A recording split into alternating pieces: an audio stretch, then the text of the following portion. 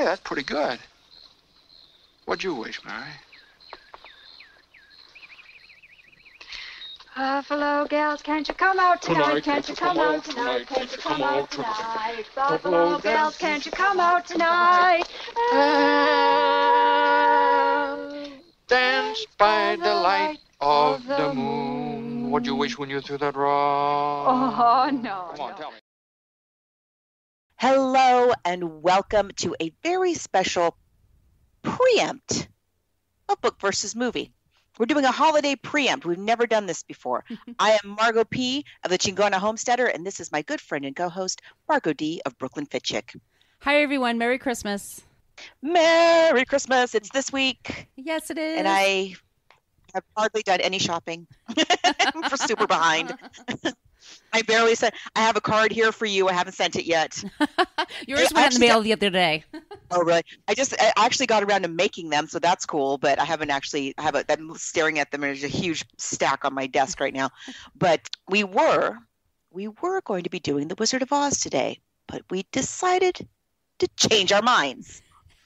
Just like that, Margot, you sent me a note and said, did you know that It's a Wonderful Life is based on a short story? And I was like, no.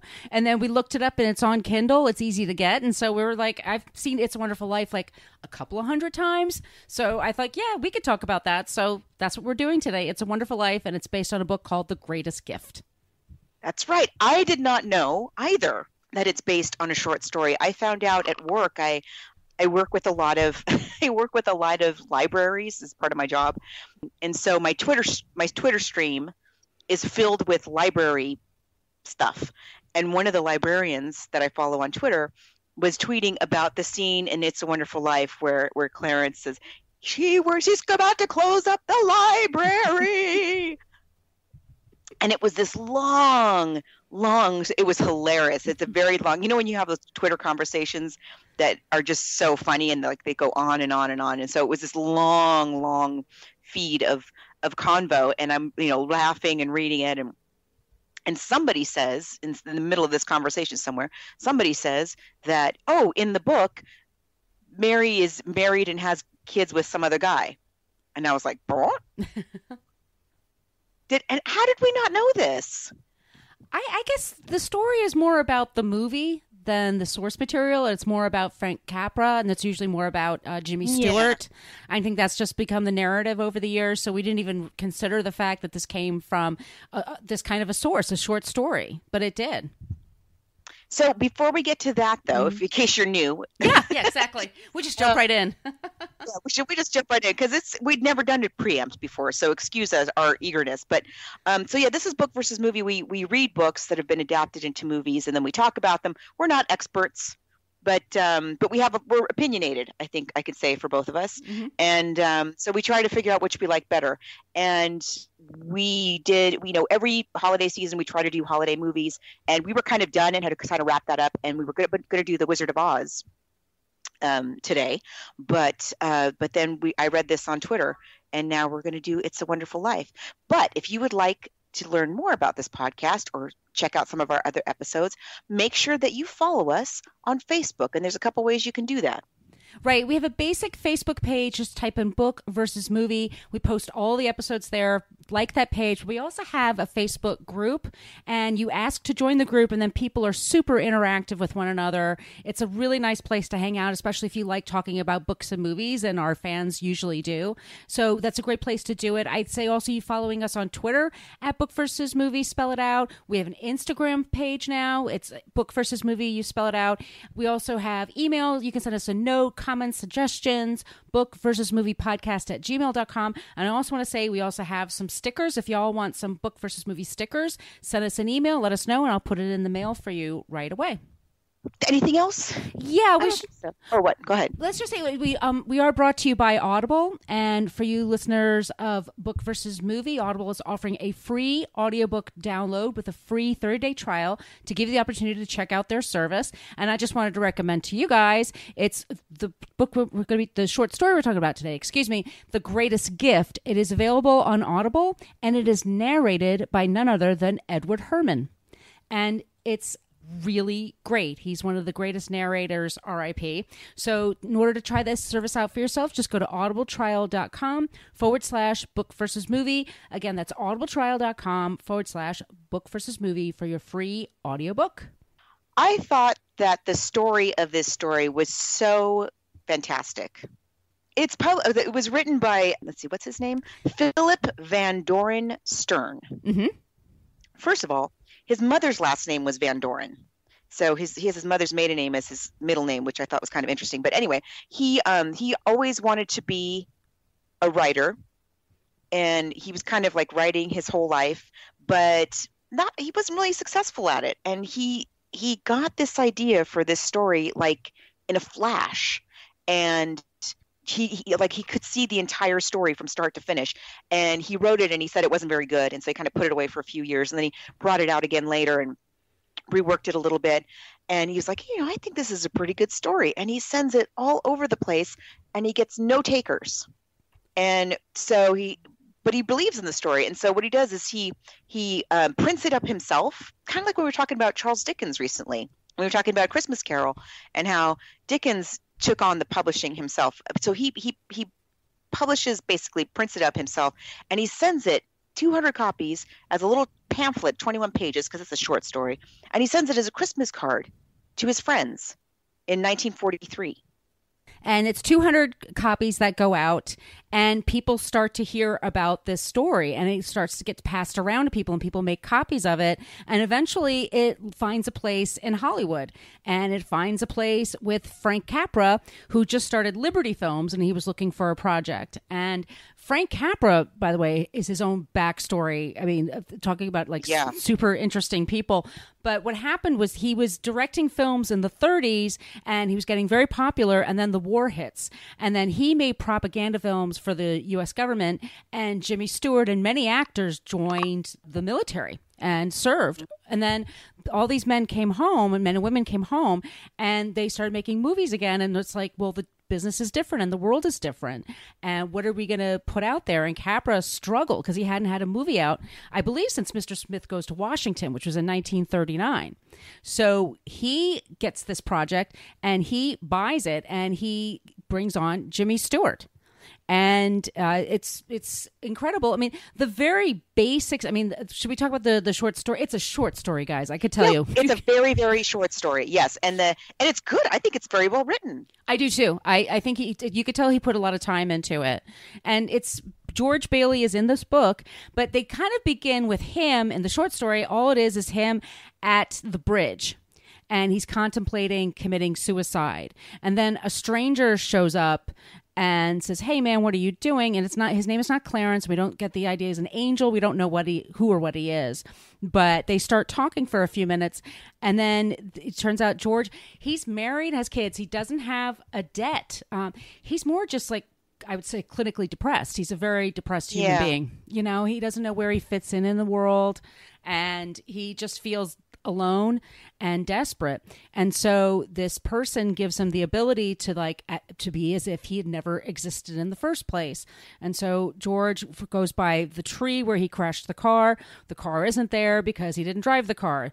And then, and the person gives him a bag of brushes, and people used to clean their furniture with brushes for dust and stuff like that, and says, just say this to people: you're with this brush company, and you're just giving out free brushes for the end of the year. You're cleaning up your stock, and so this would give him a way to talk to people. And George kind of goes along with it, and he goes home and he sees his mom and dad, and dad's alive in the story. And they have a dog, and the dog normally the dog loves George to pieces. This dog wants to rip him to pieces because he's a stranger. And he realizes that there's a portrait in their parents' house, and normally it's a picture of him and his brother Harry. Well, because he wasn't alive, Harry drowned while swimming. And whereas in real life, he would have protected his brother because he doesn't exist. So it's just Harry on the wall, and that there's a portrait of him, and that it was like the last portrait they did of him, and they died like that day or very soon after. And then he goes to see Mary, his wife. And he goes to, by the way, he goes to the, it's the banking office. And and it doesn't exist anymore. And somebody ran off with the money and ripped off the town. And then he goes to see Mary. We all know Mary. Now, Mary is married in this version, but she's married to kind of a bozo, like her brother-in-law is the one that ripped everybody off. Right? Yeah. So there's a guy. So it was a guy that had worked in the bank with George Bailey. And yeah, so the guy like takes everybody's money and skips town. And the guy had a brother who's kind of a sap, and everybody kind of feels sorry for him. And he's the one who married Mary, and they have kids together. Right. And George, and she's just not fulfilled. I mean, she's just married, like you said, to a sap. And he notes that their kids aren't all that cute or that great. Yeah. And the son has like a toy gun and keeps shooting at him and says, "Why aren't you dead yet? Why aren't you dead yet?" So it's kind of like they kind of hit you over the head with it. But he gives a brush to Mary, and then he leaves, and then he meets with this angel and says, "I want to live. I don't want that to happen. I want to live again." He says, "Okay, this is your chance." So George goes back, and Mary's happy to see him. They are married now. It's back to the way things are supposed to be. But he notices in the back of her couch is a brush. So you're kind of like, ooh, like was it a dream? Was it not a dream? And that's kind of it. Yeah, that's pretty much it. You could read it in like 15 minutes, you guys. Seriously.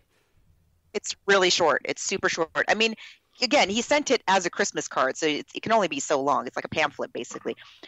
But it's very well written. Yeah. And it's a complete story. And I mean, it fell into, like you said, it fell into the hands of Frank Capra, and who spun it into this classic American tale that we all know and love now. And it was about a couple of years in development, and Capra, like I said, he had some. Mr. Smith Goes to Washington. It Happened One Night, but he's had some successes. But then he's, like I said, he went to make propaganda films. He comes back. He creates this thing called Liberty Pictures, this company, and he went through 9 writers to work on this story to make it into what it is now. And it wasn't a great success. They had big problems with, like, Clifford Odets was on the staff for a little while. Dorothy Parker was on the script for a while. Apparently he was really tough with writers. He was much more of an actor kind of person. But anyway, so then he created this movie, which now we have. It stars Jimmy Stewart, and it comes out in 1946. And should we play the trailer first? Oh, yeah. Okay.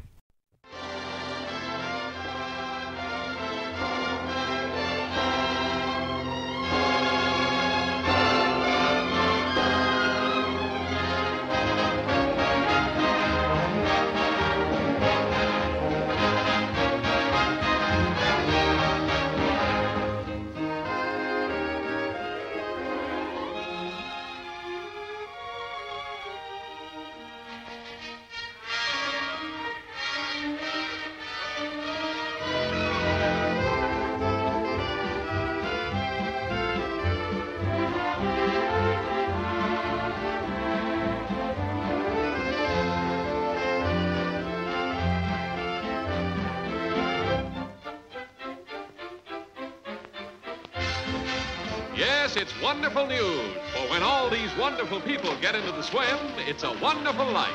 For never before has any film contained such a full measure of the joy of living, the drama of living, and above all, the glorious romance that makes this such a wonderful life. Don't you ever get tired of just reading about things? Yeah. Hey, what are you doing tonight? I don't want to get married to anybody, you understand? I want to do what I want to do. And you...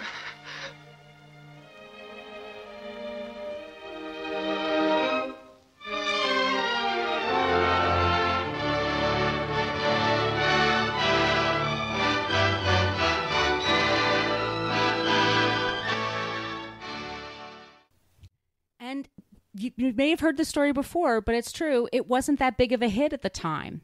Mm-hmm. And it didn't get all great reviews. A lot of people thought it was things like they thought it was sappy. and melodramatic, and some people didn't like the screenplay. They thought the leads were good, but like we said, it just was not a big hit. And then the year it comes out, it was nominated for a bunch of Oscars, but it was the year that the movie The Best Years of Our Lives was up for everything, which is such a good movie. You've never seen it. Oh, what a great! Oh, I love that movie. That's my father-in-law's favorite movie of all time. Is that movie? They play it on Turner Classic Movies, usually on Veterans Day, but it's filled with Hollywood actors who served in the war. And it's all about these men that come back from the war, and then they're basically dealing with their battle stretch, their PTSD, coming back to the States and everything. And it won everything, and it should have. It's a brilliant movie, and it deserved all the accolades.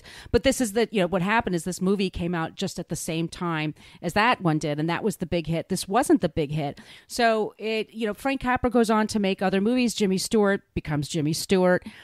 Donna Reed becomes Donna Reed. Everybody goes on, and then in the 70s, the trademark passed, fell through the cracks. So all of a sudden, anybody that wanted to play it could just play it. And so it was on every station. There was a time you could have It's a Wonderful Life would be on something, Oh, yeah. It would be on 3 channels at the same time. Yeah. It was when you had 8 channels altogether. Yeah. This is back when exactly. And then cable comes along in the 80s, and maybe you have 30 or 40 channels, but 2 or 3 of them would be playing this movie. And some of them would just do it over and over and over again on a loop. And so then what happened was that the author, his family owned the rights to the original story. And somehow they were able to get back the rights of the movie. And the movie was then bought by NBC. And then every year, NBC would just air it once a year. And now I think it's on USA Network a little bit more often.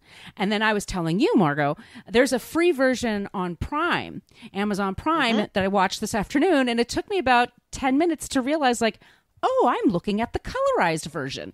This is a black and white movie. And then in the 80s, there was this time where they were colorizing movies like crazy. Ugh. And what it did, though, the strange thing, though, is that it did preserve the films. But it does make them look weird. I mean, I like this version much better in black and white than I do in color. Oh, it's way better in black and white. It's you can get it for free in black and white too. But yeah. No, it's meant to be in black and white. And, I mean, the people who were working in black and white, and they had color movies in these days already, but people really learned how to manipulate that form to enhance the meaning of the story. And so, the white snow and the darkness of Potterville and the neon lights and it just doesn't read as, it just is a whole other kind of movie in color. Right. So we should talk a little bit about, let's go through the cast. So we have Jimmy Stewart as our George Bailey. Oh, no. And you look up his story. He was a hero in World War II and immediately went right and was very humble about it, like a lot of them were. So he's about 37 or so when he stars in this. And he plays George from 20 to 40. And then we have Donna Reed as Mary. How gorgeous is Donna Reed? Oh, right? Oh, my God. Wow. Her face is like a sunset. It's just so pretty. Oh, she's so pretty. It's ridiculous. Yes. And then we have Lionel Barrymore as Mr. Potter, who's our big meanie. And we have Uncle Billy, who's played by Thomas Mitchell. We have Clarence, who's our angel, played by Henry Travers. And Mrs. Bailey, Beulah Bondi. She played Jimmy Stewart's mother in 4 other movies. She made a career out of it. Yep.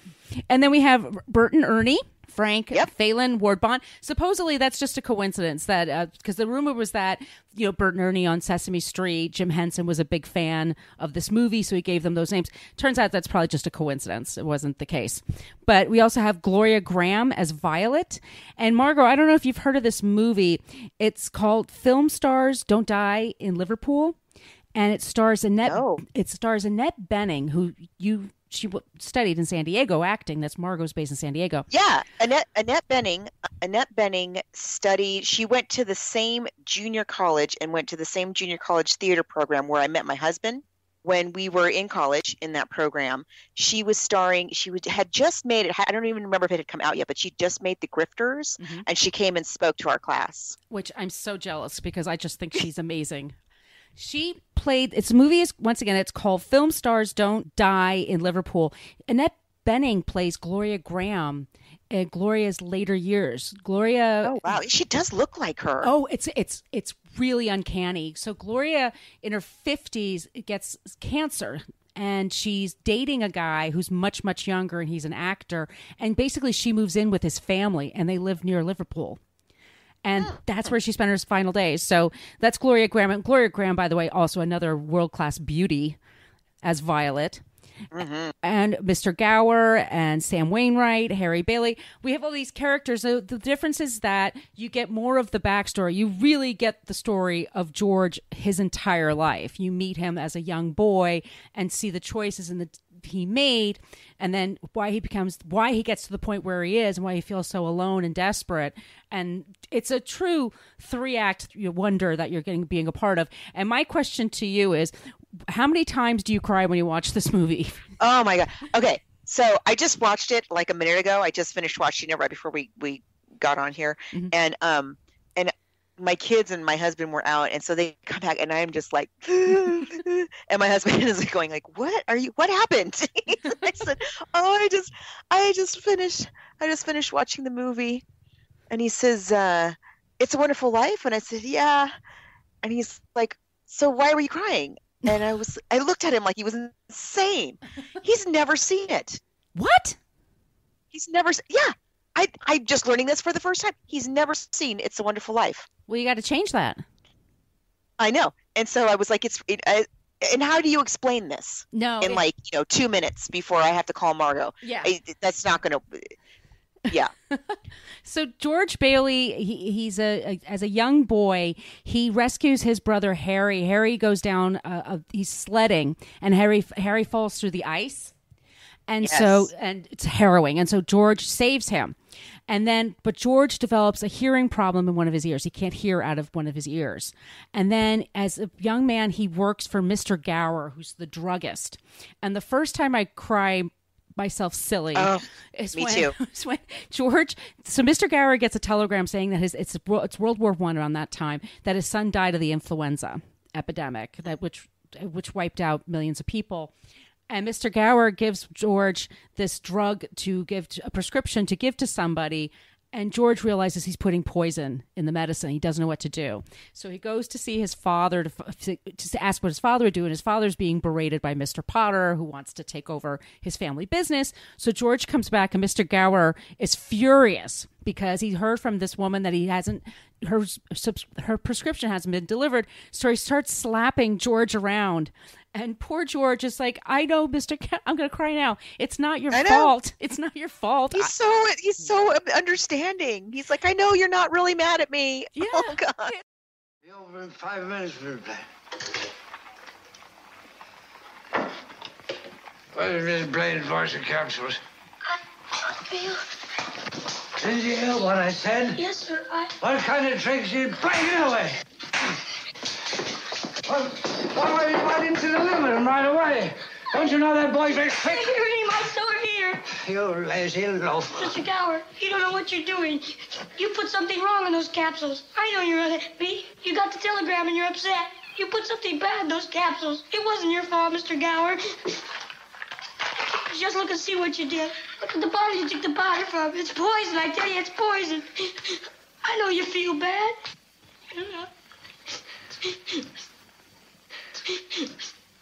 Oh. Don't hear my story again. Don't hear my story again. Oh, George. Oh, Mr. Gower, I would never tell anyone.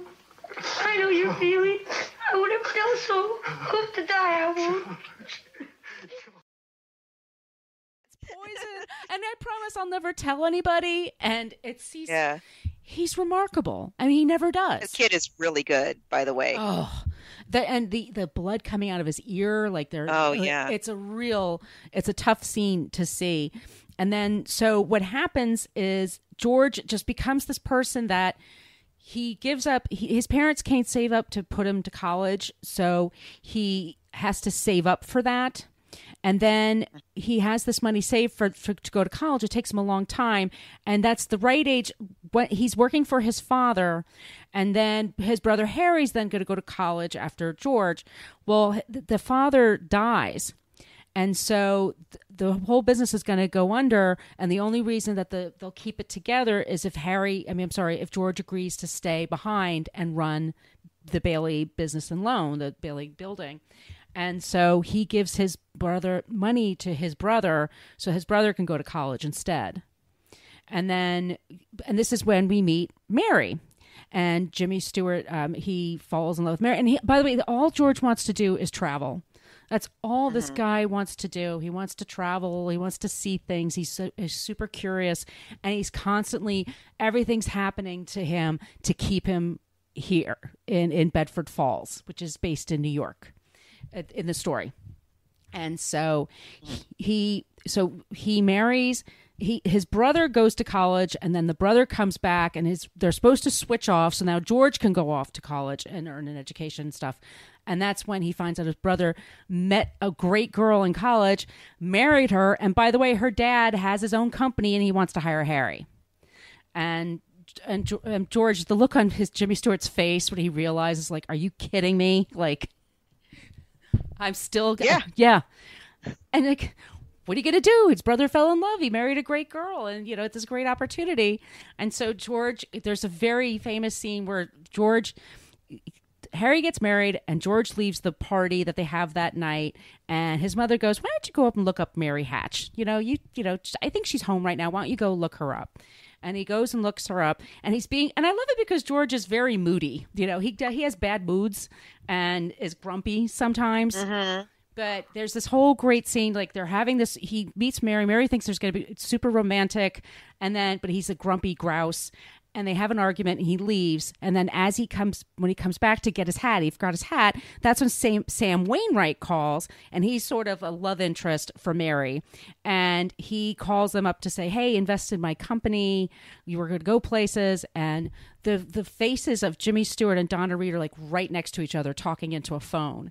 And the passion that they have for each other could melt butter. It's like they are so hot together in this little black and white scene and this kissing scene. Apparently there was this dialogue that they had to get rid of because they just started making out, and it just worked better that way. So they get married, and that keeps him in Bedford Falls for a little while longer. And then, so George never works in plastics. He never goes to New York. He never travels. He and Mary have 4 kids. It's 2 boys, 2 girls. And so George is running this business for a while, and they have, just before, by the way, when he and Mary are going to go on their honeymoon, all they want to do is just go on a honeymoon. They save up $2,000, which I don't know how much that is in today's dollars, but they scrimped and saved, and they were going to travel. And then the bank was going to run out of money. They're the Bailey Business and Loan. People were running for the banks, like to take all their money out because they worried they were going to lose all their money. And Mr. Potter saying to people, I'll pay 50 cents on the dollar for whatever you have in Bailey Business and Loan. And George and Mary, they take their honeymoon money. They're like, nope, we'll give you money to last until this whole craziness is over. So they never go on their honeymoon, but they move into this really spooky house and live together. And then it's enormous. And it's like, it's very sweet. Like the scene, it's Bert and Ernie singing outside of the window to them on their honeymoon, their honeymoon night. And the idea is like they stay there for a few years, and then when the war happens, Harry goes off and becomes a war hero. Bert goes away, but George has to stay in because of his bad ear, but he does the work he can do at home. The war is over. Harry's a war hero. He's going to come home. And there's money that needs to be deposited in the bank, and it's just before Christmas. And George is stressed out. They never have enough money. They have 4 kids. And I don't know about you, but every time Uncle Billy with that money goes to the bank, I know. Oh. And he takes the newspaper out of Potter's hands and gets all like full and like, oh, what are you reading here? Because he's reading about Harry Bailey. And he leaves the goddamn money behind. Every time this kills me. I have to leave the room or fast forward. Right? I know. Me too. It drives me crazy. I want to kill Uncle Billy at this point. But this is $8,000 now that's missing. And it basically looks like they embezzled it, right? Because he can't account for it. And $8,000, that's maybe like $50K nowadays, maybe even more. But George is freaked out. So he goes home and he doesn't know how to tell Mary what's going on. He's just completely in a panic. There's scenes where he's like hugging his kids and he's crying and yelling at them. And he's just going through everything. And then he takes off, heads to the bar. And he, by the way, he screams at Zuzu's teacher. His youngest is Zuzu. Yeah. When he yells She's at sick. She's sick, and he blames the teacher for sending her around half naked without her coat or something. And that's not the teacher's fault. He's just lashing out. But you're just like, there's certain scenes that are so hard to watch because they're so human. Oh, I know. You know, he's got 4 kids, and they're all the same age. Yeah. I grew up in that house. I know exactly what they're going through.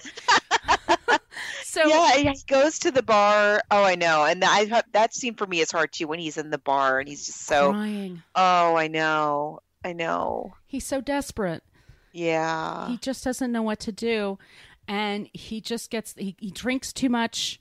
And Mr. Martini, who runs the bar, and there's a whole thing about immigrants, you know, the immigrant positive kind of movie. Like Capra. Yes. Capra was an Italian immigrant. Yep. He came to the States from Italy in the early part of the century. So 20th century, excuse me.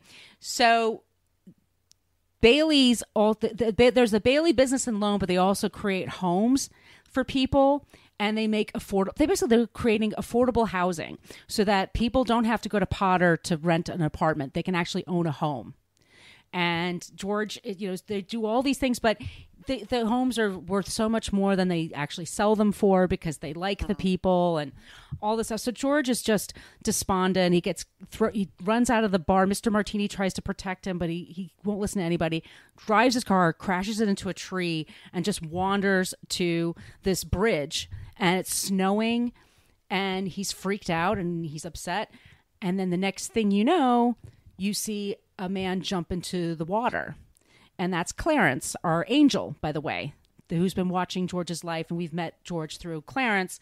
And so George jumps in to save him. And then what happens is that Clarence explains, I'm angel second class. I don't have my wings yet. I have to earn them. Underwear. Wife gave me this on my last birthday. I passed away in it. Oh, Tom Sawyer's drying out, too. You should read the new book Mark Twain's writing now. How did you happen to fall in? I didn't fall in. I jumped in to save George. You what? To save me? Well, I did, didn't I? You didn't go through with it, did you? Go through with what? Suicide. Oh, it's against the law to commit suicide around here. Yeah, it's against the law where I come from, too. Oh, where do you come from? Heaven.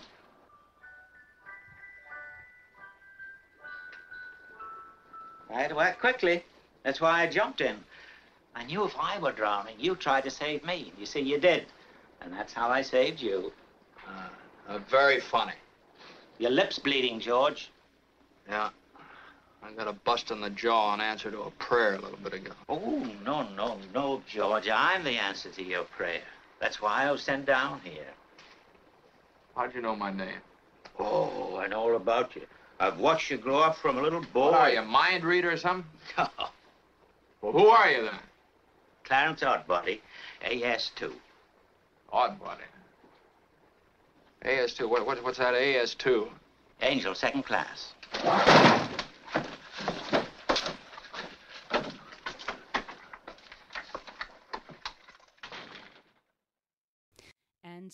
And every time you hear a bell rings, that means that an angel is getting its wings.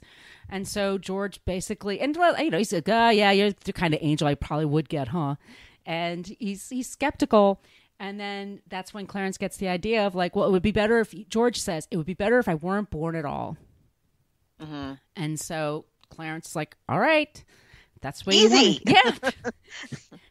And so George goes around. He goes back. First he sees the tree. There's nothing wrong with the tree because he didn't drive the car into the tree. There's no car there. Then he goes to Martini's, and then you go to Martini's, and it's like a gin joint out of the 30s. You know, there's jazz music. It's very loud. And the bartender, Nick, yell, is surly. And normally Nick's his pal, but Nick is hostile, and he throws them out. He and Clarence out. No, I'm giving wings. Look at this. And then George sees his mother, and his mother's just running some kind of a flop house kind of situation. Doesn't recognize him. And then he finds out, he looks for his brother. He can't find it. He finds his brother's grave. His brother Harry died because George wasn't there to save Harry. And Harry also saved all these men on a ship in World War II. All the men on the ship died because Harry wasn't there because George wasn't there. And then the big one that we're supposed to be totally shocked by. Well, also it's Pottersville. So it's not. Oh, yeah, it's Pottersville. It's Pottersville. Potter runs everything. And they're all bars. Yeah. It's just all bars. It's nothing but bars. It's just bars and one boarding house run by George's mom. Yeah.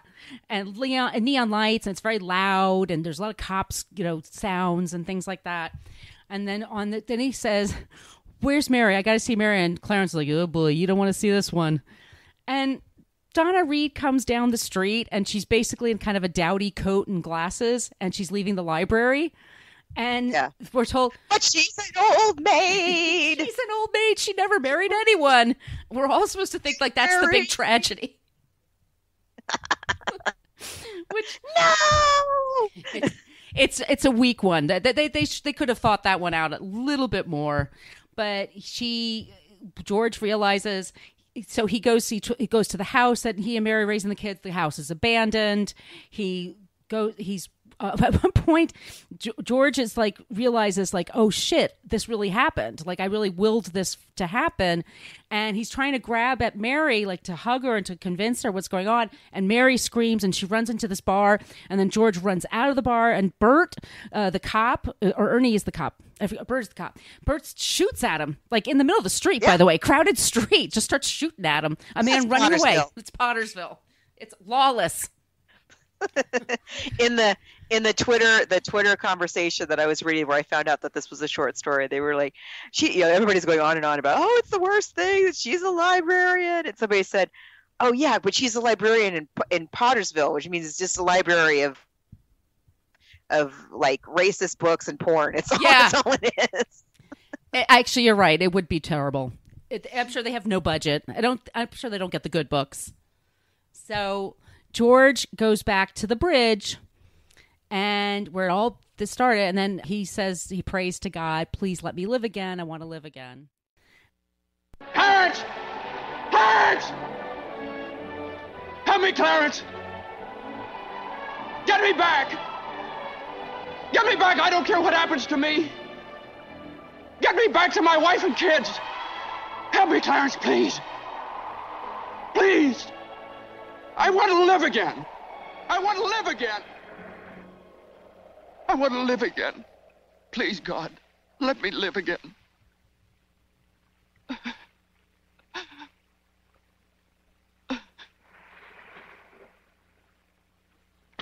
Hey, George! George! You all right? Hey, what's the matter? Now get out of here, Bert, or I'll hit you again. Get out of here. What the Sam Hill you yelling for, George? George. Bert, do you know me? Know you? You kidding? I've been looking all over town trying to find you. I saw your car piled into that tree down there, and I thought maybe you... Hey, your mouth's bleeding. Are you sure you're all right? What you... My mouth's bleeding, Bert! My mouth's bleeding! Zuzu's pedals. Zuzu... There they are! Bert! What do you know about that? Merry Christmas!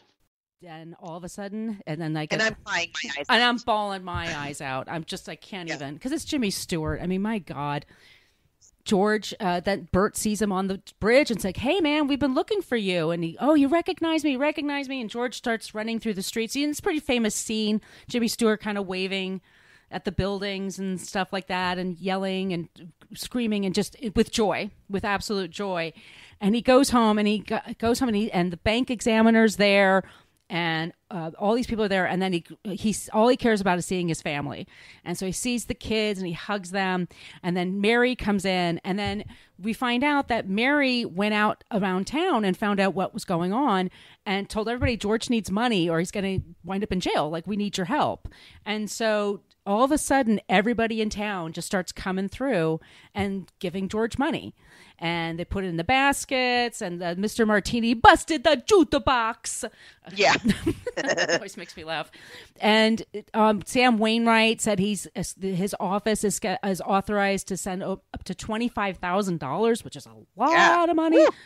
And then the bank examiners are kind of like, all right, he's okay. They're not going to process. They're going to serve him papers. And then the old Janie, the older daughter, starts playing "Hark the Herald Angels Sing," and then everybody starts singing along. And then Harry comes in, and the fool flew in a blizzard to get there in time, as he tells everyone. And he and George are reunited, and I get all weepy again. And then, oh, me too. I can't with those two. And then, we forgot to mention that Clarence is carrying around a copy of Tom Sawyer by Mark Twain, and he leaves a copy of it on the table that George can see, and it says, "No man is a failure who has friends."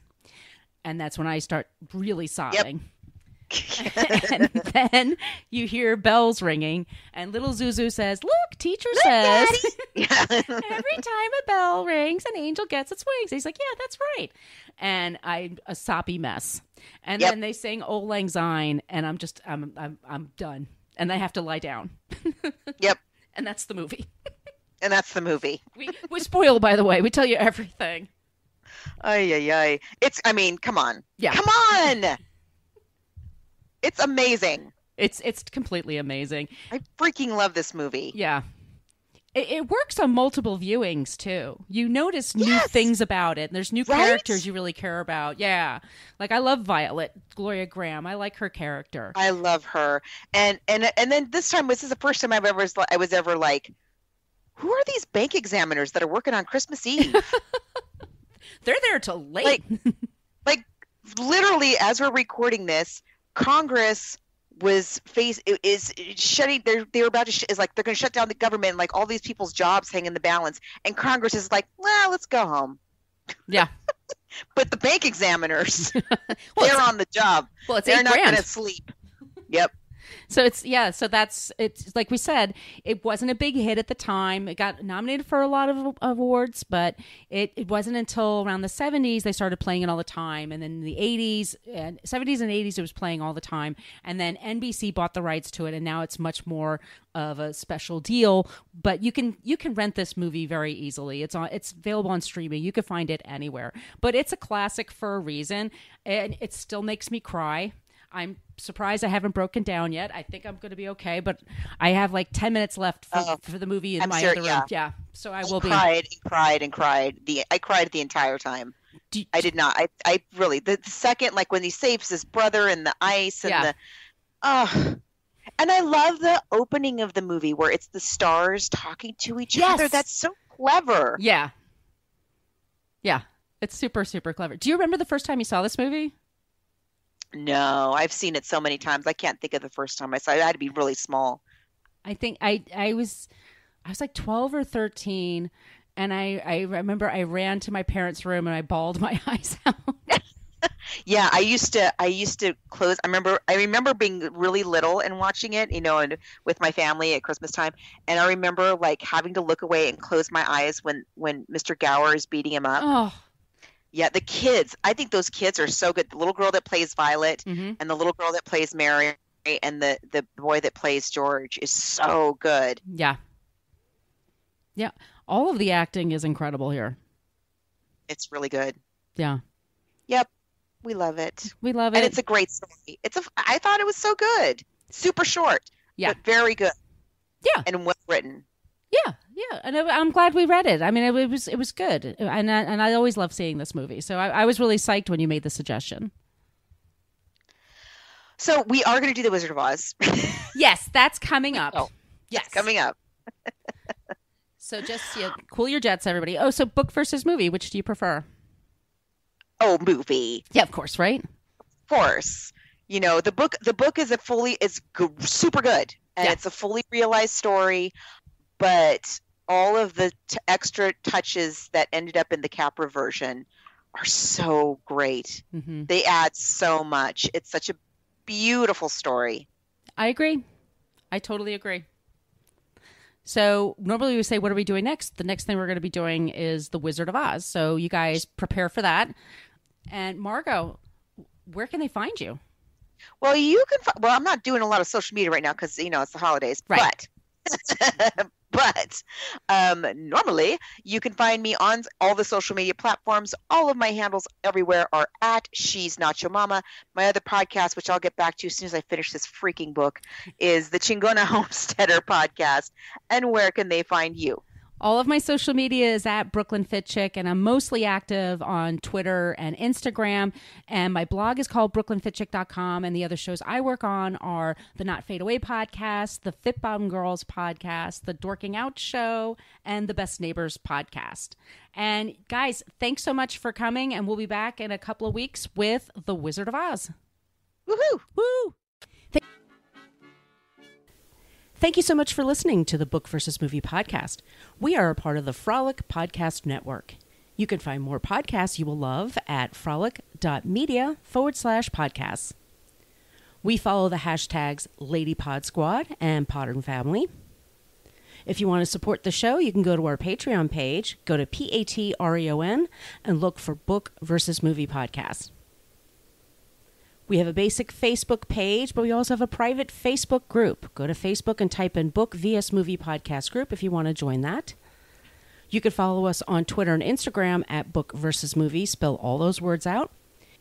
If you'd like to send us an email, it's Book vs. Movie Podcast, spell that all out, at gmail.com. You can follow Margot D at Brooklyn Fit Chick on social media and Margot P at She's Nacho Mama. Thanks so much again for checking out our show, and we'll be back soon with a new episode.